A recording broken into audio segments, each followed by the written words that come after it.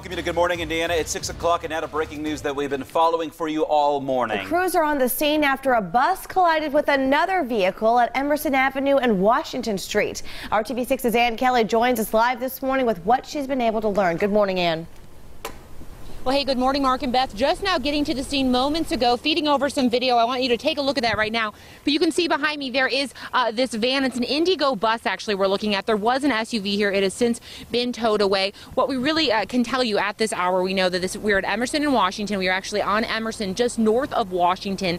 We're looking at some type of crash between this smaller IndyGo bus and an SUV, which has been towed away. As far as injuries, there is really just one police officer on the scene right now, and he doesn't really have any information, so we need to reach out to our public information officer to gather additional details. I know there had been reports that someone may have been trapped in one of these vehicles. We can tell you, at least right now, no one is trapped. This bus is empty, and really right now they're just waiting to tow it, to clear it away, so this road can reopen. Now, if you do drive down Emerson here at Washington, just north of Washington, you are going to have a little trouble getting through. The road is technically open, but really only one lane is open, so any cars or traffic coming through are having a lot of difficulty this morning. For now, though, we're reporting live from the east side.